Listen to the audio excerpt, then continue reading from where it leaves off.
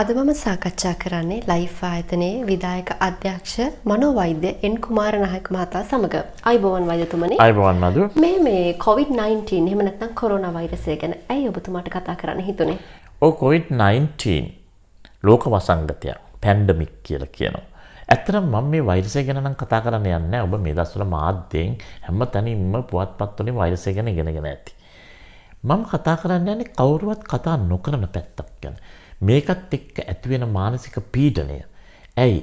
ඔබ ඔබේ සැමියගෙන් ඈත් වෙලා, සමහරට බිරිඳගෙන් ඈත් වෙලා, ඕන් රටවල් වල දරුවෝ ඈත් වෙලා, සමහරට රස්සාව නැති වෙලා, ගෙදරට සීමා වෙලා, ජීවිතේ ලොකු අවුලකට ගිහිල්ලා, ආදායමත් සමහරට නැති වෙලා.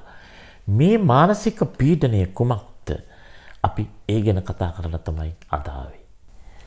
වෛද්‍යතුමනි, අනිත් එක තමයි මිනිස්සු පැනික් වෙනවා, බය වෙනවා. මම ආසයි මේ මනෝවෛද්‍ය විද්‍යාවෙන් දැනගන්න මොකද මෙහෙම වෙන්නේ කියලා. ඔව්, පැනික් ආතතිය කියන්නේ මනෝවිද්‍යාව ඉතාම වැදගත් වචනයක්.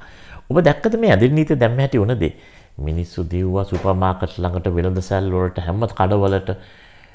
ඇත්තටම මේ සේරම කරේ COVID-19 නිසානේ. මිනිස්සුන්ට අමතක වුණා මේක පැතිරෙන එක වළක්වන්න තමයි ඇදිරි නීතිය දැම්මේ කියලා. මාස්ක් එකක්වත් නැහැ. ගියා බඩු එකතු කරා, ඕන බඩුයි සේරම එකතු කරා.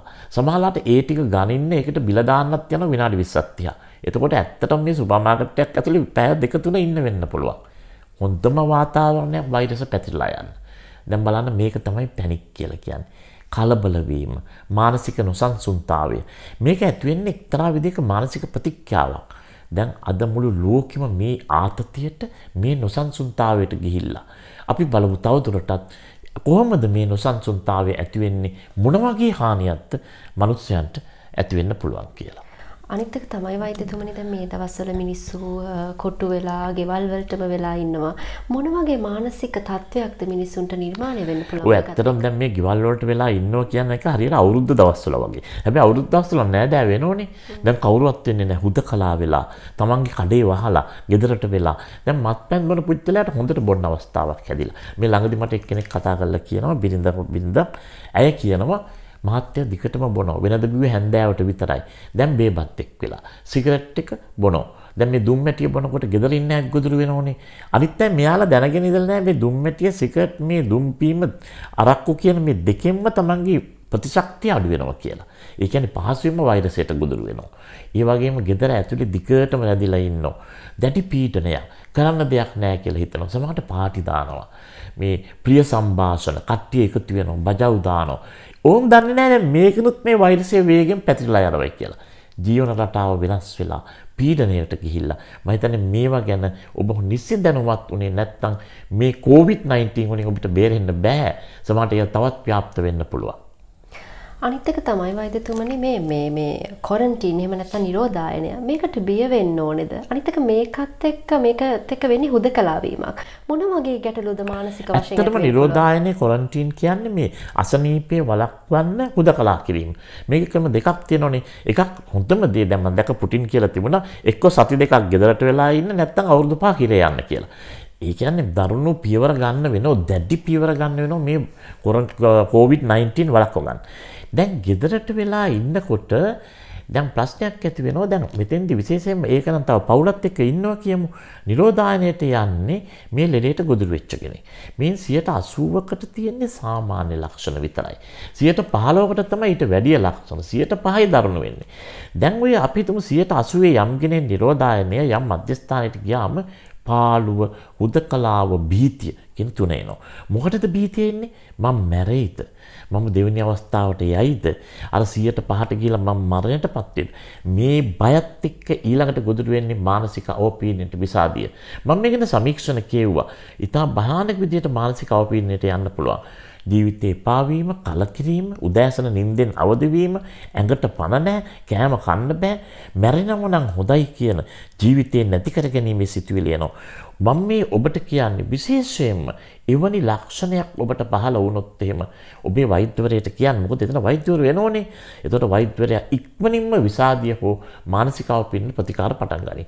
නැත්තම් වෙන්නේ මේ අවපීඩනයත් එක්ක, ආතතියත් එක්ක තව දුරටත් ඉමුනිටි එක ප්‍රතිශක්තිය අඩු වෙනවා. ඉතා පහසෙන් ඔබ දෙවෙනි අවස්ථාවට යන්න පුළුවන්. ඉතා පහසෙන් දරුණු තත්ත්වයට යන්න පුළුවන්. මේ ඉතාත්ම වැදගත් පණිවිඩයක් මම ගේන්නේ.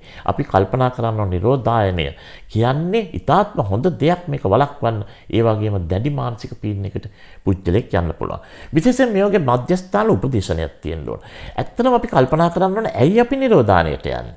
ප්‍රධානම හේතුව මේක තමන් බේරෙන්නත්, තමාගේ පවුල, සමාජය, රට බේර ගන්නත් කියලා. ඒ කියන්නේ හොඳ දැනුමක් ආවොත් ඒකෙන් පලා යන්නේ නැහැ. එතකොට හිත හදා ගන්න මුලින් ඉඳන්ම හිත හදනවා. මම මේ කරන්නේ විශාල සේවයක් මටත්, මගේ පවුලට. මමත් බේරෙන්න ඕන මේ අසනීපේ.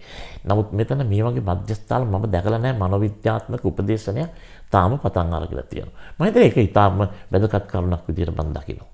අනිත් එක තමයි වෛද්‍යතුමනි මේ දවස්වල බොහෝ අය ගෙදරට සීමා වෙලානේ. කොහොමද මේ ජීවිතය ගත කරන්නේ? ඇත්තටම ගෙදර ජීවිතය ගත කරන විදිහ තමයි දැන් මෙතනින් ප්‍රධානම හේතුව ගෙදරට සීමාවේ මේ ප්‍රධානම ප්‍රතිකාර ක්‍රමය තමයි මේ ගෙදරට වෙලා ඉන්නේ.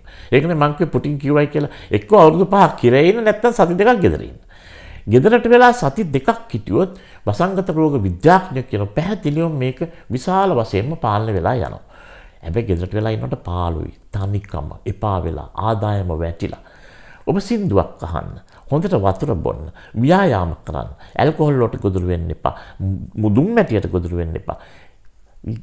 කට්ටියත් එක්ක සතුටින් ඉන්න කාලයක් බවට හරවන්න. ව්‍යායාම ඉතාම වැදගත්.